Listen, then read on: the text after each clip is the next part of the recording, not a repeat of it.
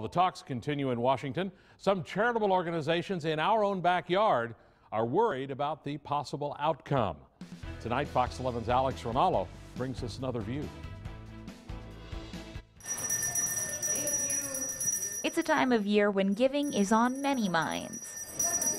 Kurt Dajan with the Community Foundation for the Fox Valley says that's a very good thing. The need continues to be very high. Dajan says local charitable organizations have suffered since the economic downturn in 2008, and he says the fiscal cliff stalemate is providing new worries. Government provides about 1/3 of the revenues that nonprofits use across the U.S. to pay for their programs.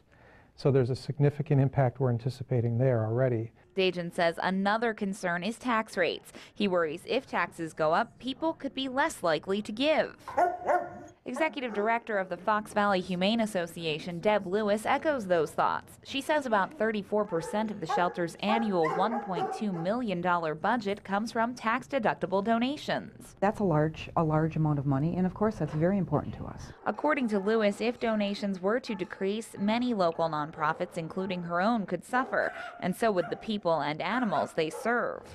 And we do so much of the work that can't be done by the for-profit businesses, and we need that support, and we need that financial support, so it's very important.